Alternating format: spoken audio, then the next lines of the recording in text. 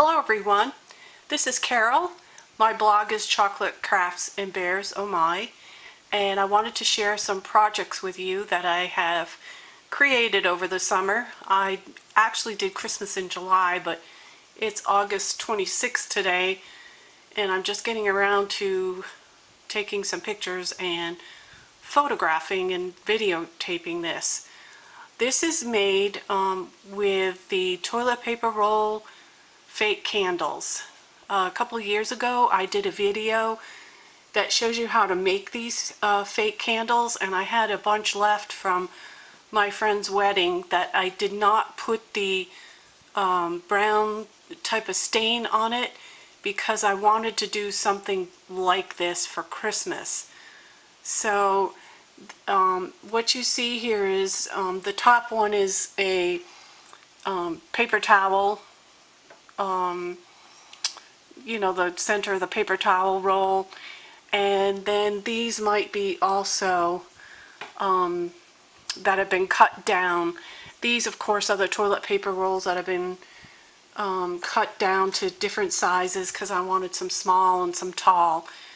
And what you see right here is a reindeer that I got from the Dollar General a few years ago, and I just altered him by tying on a different ribbon and putting a little recollection holly. It's a plastic embellishment on there.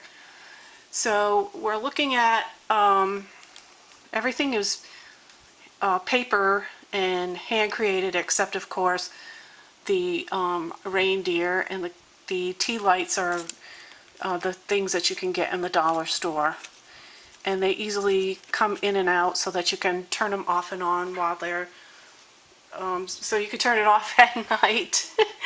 Oh, it's been a while since I made a video. I can't talk.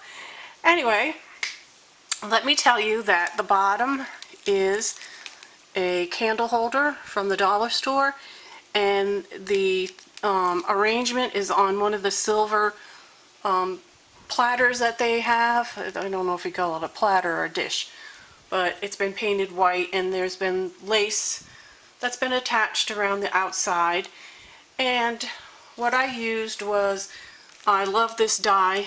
It's the Tim Holtz poinsettia, tattered poinsettia. I love this die, and I got the embossing folder, so I embossed the poinsettias that I made with that. Also, what you see on here, I'll give you a close-up in a few seconds. I used the tattered pine cone die for my pine cones, and I did use this as well, this branch. And then of course I used this. I just used the Noel, and I cut it out on a glittered piece of rippled, like corrugated glittered cardstock from Michael's. And then for the branches I used this as well. This is an Impression Obsession die. What's it called? I'm not sure what it's called.